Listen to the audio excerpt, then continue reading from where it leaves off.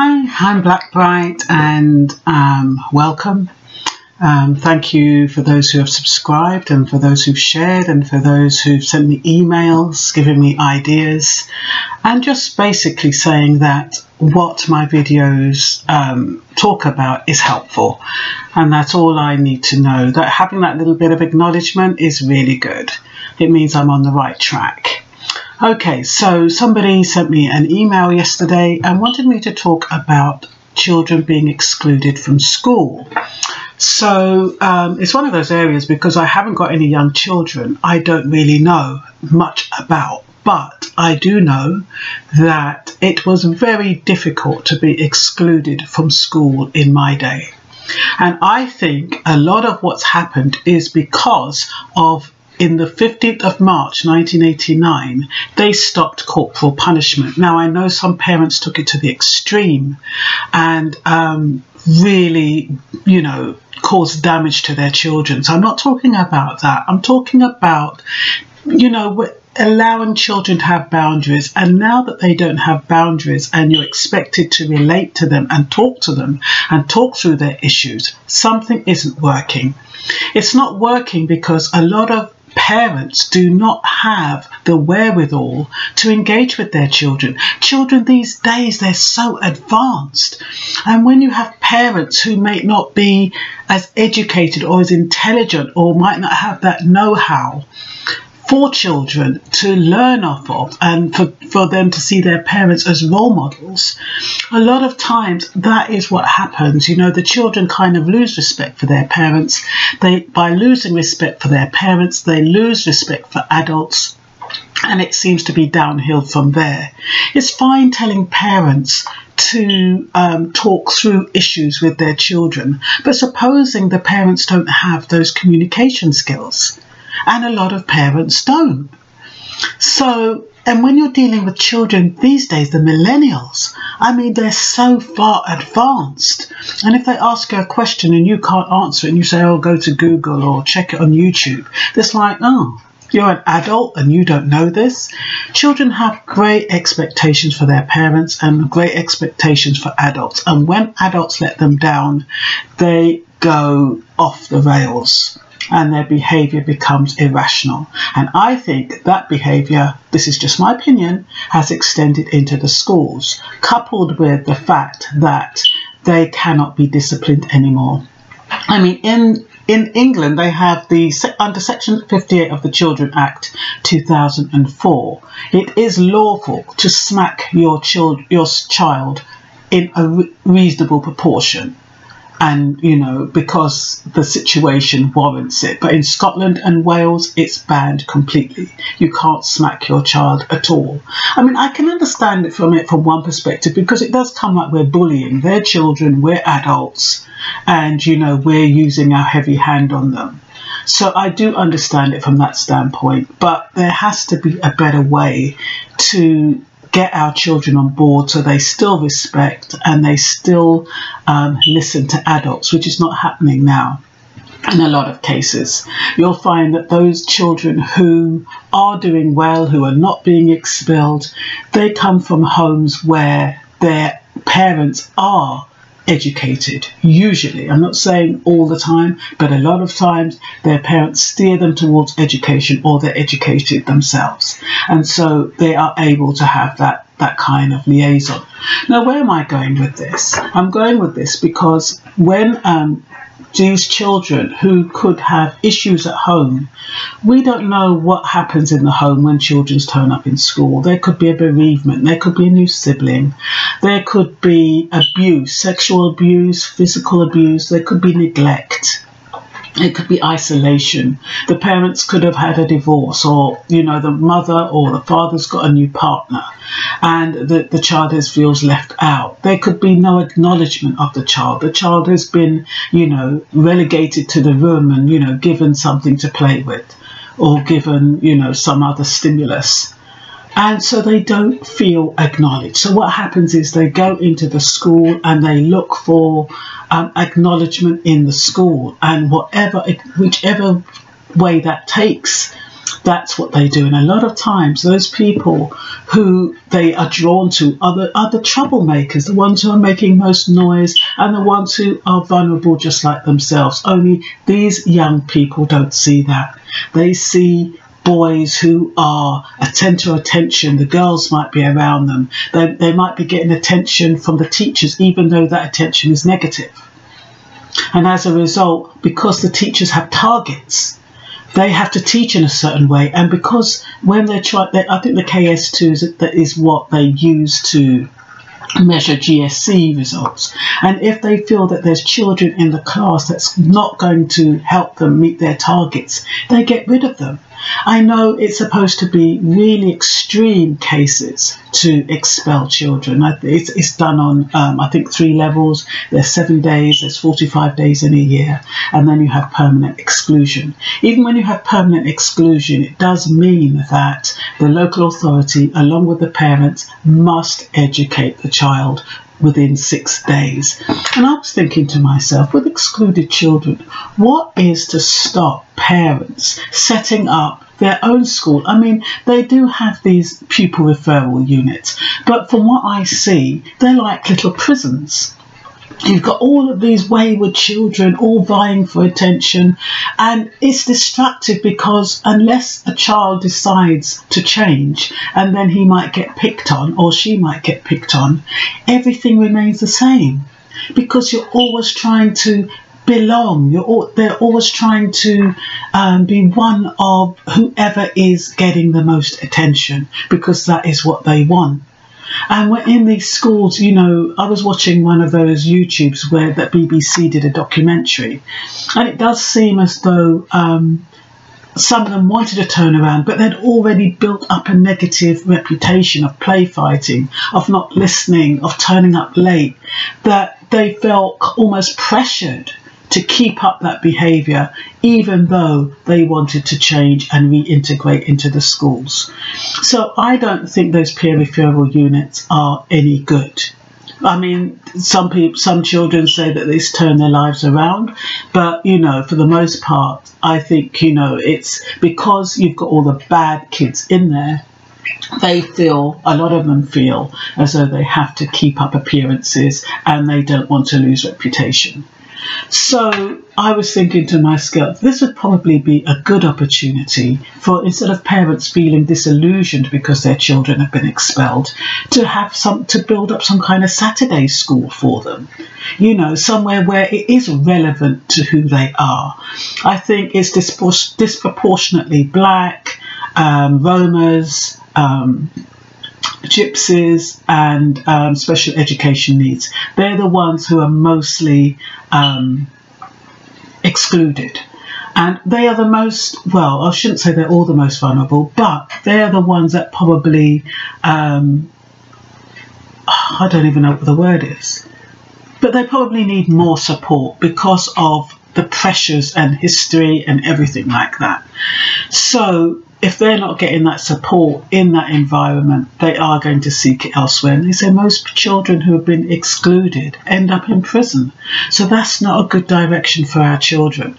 I didn't know, though, that excluded children were not allowed in public places during school hours. I didn't know that. Or parents get fined £60 because, I mean, I know I see kids on the streets all the time when they're supposed to be school. So I don't know how that works.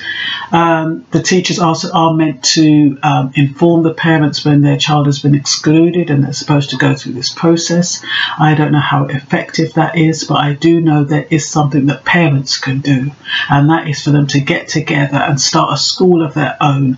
I think children are too intelligent and too clued up today, and I think when they go to these schools and they hear, you know, lessons that have been taught, you know, in my generation that might have been relevant to me but are no longer relevant to the new generation, because things change and they are so far advanced and they know most of this stuff. So when you're telling them stuff, it's like, oh God, it's bloody boring, or, you know, I can't relate to this, or I know this already, and they lose interest and then they get distracted, and then from their distracted, you know what they say, idle hands. So I think a lot of it's got to do with that. what is the answer? The answer is paying more attention to your children if they haven't already been excluded. If they have been excluded, it's about looking for alternatives and not just leaving it to the local council to deal with and these referral units, but setting up something within your area that will accommodate excluded schools, but with people who care about them and with people who can look at these children and see that they're damaged and they're hurting and they're fighting for their lives. A lot of times when they're going to school, it's like a survival system. The peer referral units are even worse. They're surviving, they're trying to survive. And they need somebody to recognise that. They need somebody to know that something's not quite right at home, and to make exceptions to the rules and talk rather than balk. Because a lot of the teachers, because they have to meet these targets, they don't have time to talk to children. They don't have time to find out what's wrong that's going home. And all they see is they're going to be reprimanded if they don't meet targets. And all they see is these children are an obstacle to them reaching their targets. And all they can think of is, oh, let's get rid of them. Let's just get them out of the school. Informal exclusion is unlawful. They're not allowed to say, okay, go off and just cool off and come back another day. It all must be registered, but a lot of informal exclusions are not registered. I'm going to give you a few statistics. There was 37,790 fixed term exclusions and 980 permanent exclusions in 2016 to 2017. There were 6,685 permanent exclusions in 2015 to 2016, according to the BBC Reality Check team. And informal exclusions are often not accounted for. So there are masses of exclusions that are not accounted for. I just wanted to make sure I've covered this. The kind of things that children get excluded for, which, I mean, hair should not be one of them. I hear that if they're going with cane rows, they're either told to take it out or some kind of rubbish like that. I mean, what has the hair got to do with you learning your lesson? The teacher's focusing on the wrong things. If the behaviour is okay, forget about the bloody hair. It's absolutely ridiculous to expel somebody because of their hair. Now, that is something I don't agree with at all. But disruptive behaviour and not listening. Okay, they send them to detention and then they skip detention, and so they expel them. I don't know if they have counsellors in the school, but I think a lot of these children need counselling. They need somebody to talk to, somebody they can trust, and not somebody who's just going to nod their head and say, oh, yeah, so what does it feel like? Because, I mean, I'm a counsellor and I understand how those kind of things are meant to work.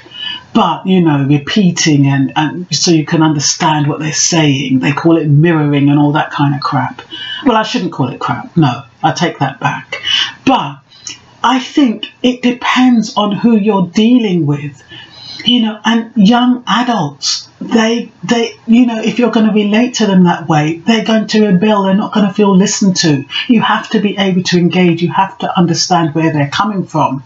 And a lot of people don't. They think that by trying to draw it out of them, that is the answer. But sometimes these young people just need to know that somebody actually understands. And then from somebody understands, change takes place. Anyway, so the kind of other things that children get excluded for is disruptive behaviour, not listening to the teacher, swearing, verbal abuse, hairstyles, I've said that one, property damage, now that's not good, assaulting a teacher, absolutely a no-no, no tolerance for that, carrying a weapon, no tolerance for that, assaulting peers, no tolerance for that, not turning up for class. What is the reason for that? Are they looking after young siblings? Do the parents know? Is it in collusion with the parents? Do the parents do they have kind of parents who don't value education and who just feel as though the child must be there to look after them and the family and go out to work? So you have some parents who are like that. Skipping detention, slap on the wrist, and behaviour outside school. I didn't know that. Apparently, if young children or young adults misbehave outside school, they can be expelled for that. I mean, I think if they've got a school uniform on, I don't know if they've got a school uniform on or not. It didn't specify that, but it does say behaviour outside school can lead to expulsion. Yeah, I think I've talked about targets. I've talked about types of exclusion. Did I? Anyway, types of exclusion, I'm not sure if I mentioned that. They have 7 days, and then they have 45 days within 1 year, and then they have permanent exclusion. And then after permanent exclusion, the parent and the local authority have to arrange for that child to not informal, but go to one of these pupil referral units to be educated within 6 days. So the education does continue. Oh, it should continue.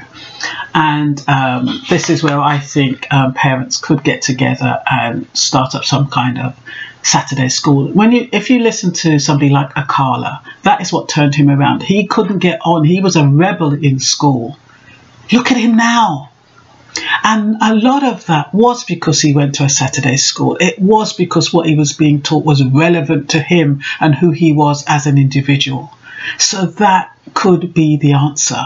Sometimes you have to think outside the box. You can't always rely on people telling you what to do or how to do it.